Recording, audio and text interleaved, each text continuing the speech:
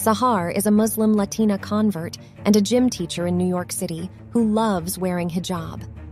A hijab is a head covering worn by Muslim women as a symbol of modesty, privacy, and religious observance. Wearing the hijab has helped Sahar feel more connected to her faith and the Muslim community and allowed her to stand out as a proud Muslim woman.